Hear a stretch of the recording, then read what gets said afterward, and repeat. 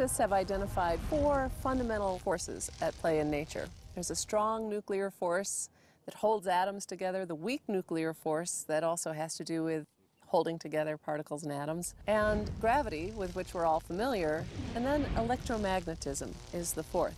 Electricity and magnetism are really one and the same thing.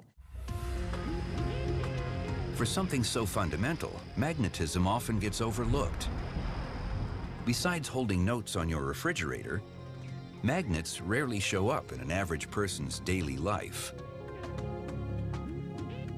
Magnetism is not something that we normally deal with.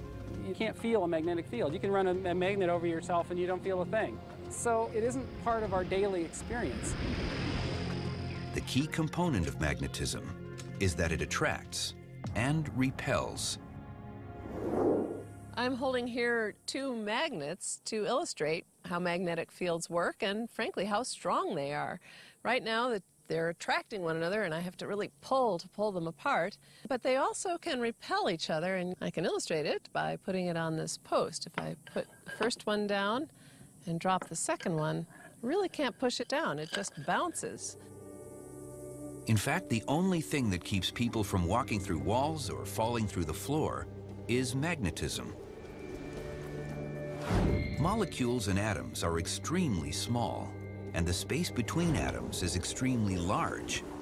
At an atomic level, almost everything is made of empty space. The distance between the electrons that are orbiting around the protons in the nucleus is fairly immense. It's like this fan. If you let the electrons be the blade and the center be the nucleus, if there's no motion taking place there, you would pass right through things. It's not solid. So why is it solid? It's because the electromagnetic attraction between the negatively charged electron and the positively charged proton, it captures it and it spins around. So if it's spinning really fast, like the fan blades of this fan, representing the electrons around the atom, it bounces right off. That's why you don't fall through the floor and why you can't walk through walls.